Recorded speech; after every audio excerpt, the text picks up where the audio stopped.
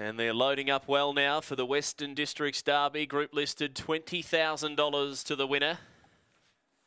And they're set to run.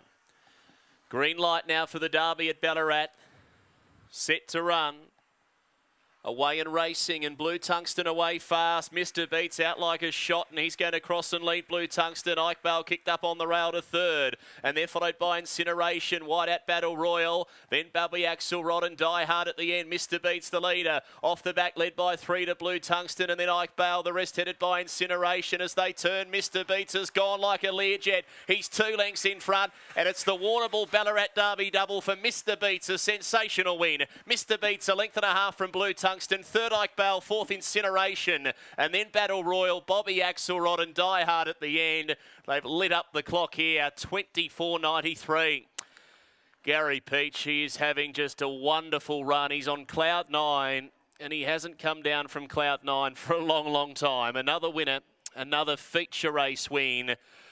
And it was sheer speed to burn. Mr. Beats, he was away second, and then he just gassed them, went straight across, took the lead. He is just so fast. 6:42, 11:07, and he's done the Warrnambool Ballarat Derby double, taking out the Western Districts Derby tonight. And you could say, well, he is the star of the Western Derbies, isn't he? He's won them both. Number 6 first, beats 8 Blue Tungsten. He was bowled in